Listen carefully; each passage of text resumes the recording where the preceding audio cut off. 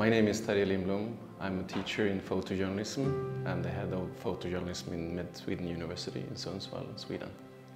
Matera is a really nice town, of course. It has all these layers of history, modernity, beautiful weather, good environment.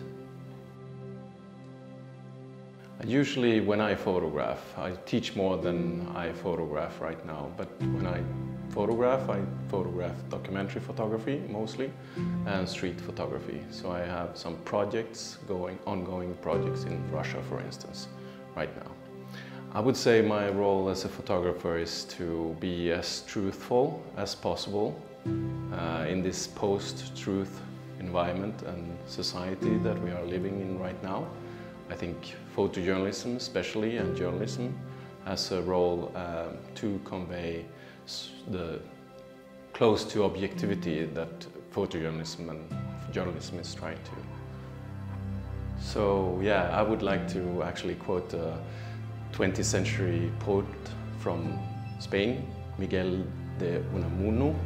He said that fascism is cured by reading and racism is cured by traveling.